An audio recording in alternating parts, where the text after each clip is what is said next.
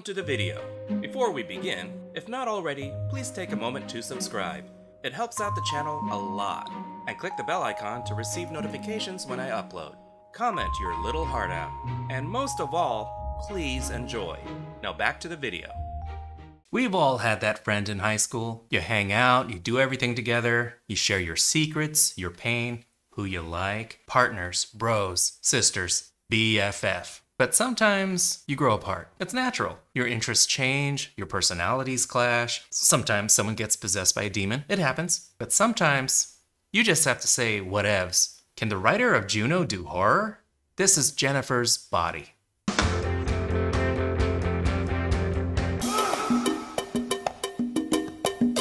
Amanda Seyfried is Anita. Her few friends call her Needy.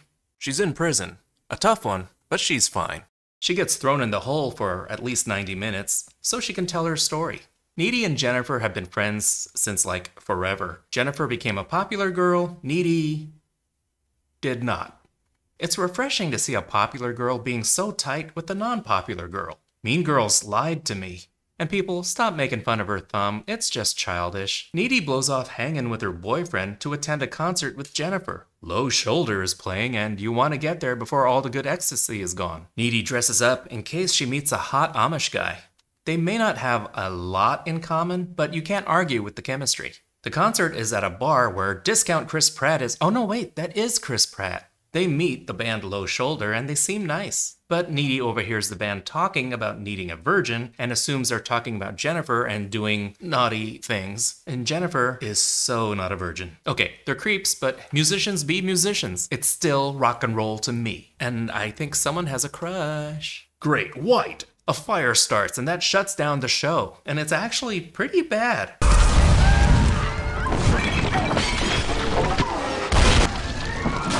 A few people die horribly. In case I can't say that, a few people get unalived horribly. Stupid censorship. Jennifer freezes in shock, but Needy's got her shit together and they escape out a bathroom window. But don't worry, Low Shoulder is okay. The band takes Jennifer away in their party van. Cool guys and virgins don't look at explosions. Jennifer shows up at Needy's house later that night and she ain't right. Covered in blood and acting kinda weird. This is one of the creepiest, most sinister smiles in horror of all time. I'm the same way with rotisserie chicken. Straight out of the fridge, so good late at night. Costco chicken, am I right? Then she pukes up this black goo, and Needy doesn't even hold her hair. I thought they were friends. It's obvious nothing good happened with Low Shoulder. You know they charge for autographs. Whatever Jennifer's going through, Needy isn't hating all of it, but the next day, Jennifer is just fine. Good night. Jennifer totally downplays the whole chicken black vomit thing, and she's no longer bothered by the fire that killed 8 of their friends and a bunch of other people. Anybody that we know? We know everyone. School is very understanding about losing one's classmates, but they still don't get the day off. Okay, who brought the Steadicam to school? Jennifer seduces the school's football captain. Granted, teenage boys don't need much encouragement. Touch! Jennifer lures him into the woods where animals come out and watch. This is weird. It's kind of like a kinky Snow White.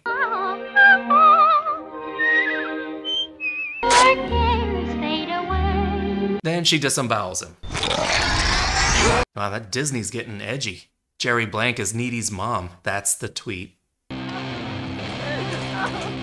Turns out college tuition is non-refundable. Jennifer's so evil, she swims in the lake naked. You didn't hear anyone complaining. Tastes like burning. Everyone at school is bummed out from recent events, except Jennifer, who's like, whatevs. Remember when she was in Transformers until she called Michael Bay Hitler? Jennifer's not looking so good.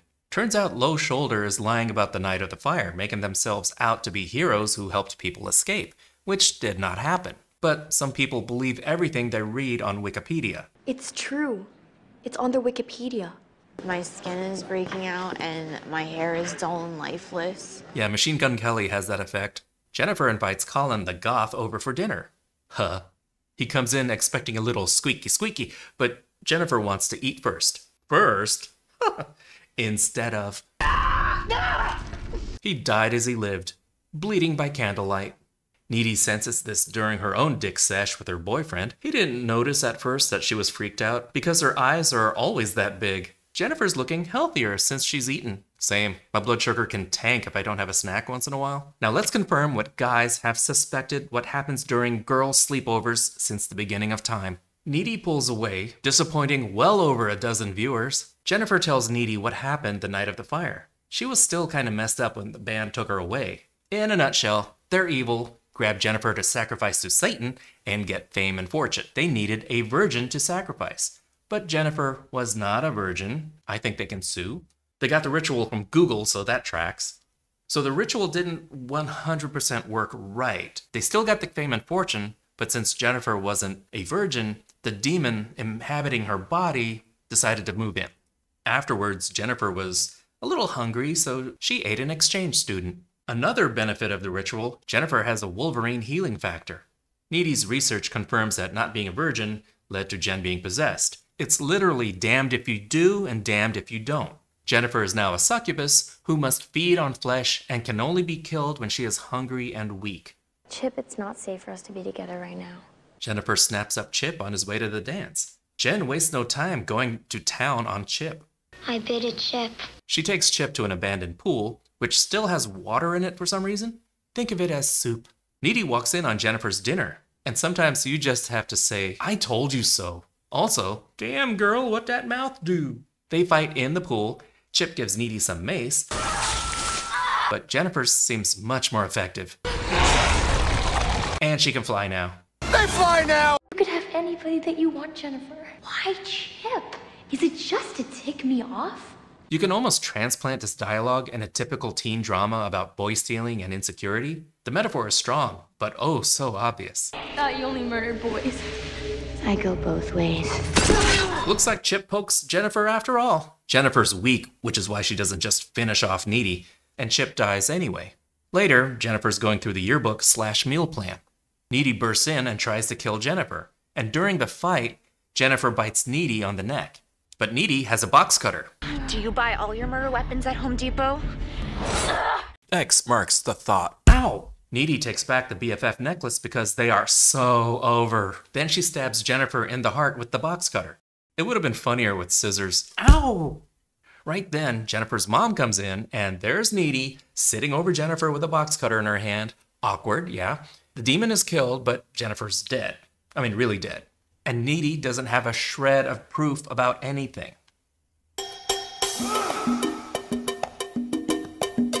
I'm a different person now. But Jennifer's bite gave Needy some spooky powers. But if you're bitten by a demon, you just might absorb some of the demon's abilities.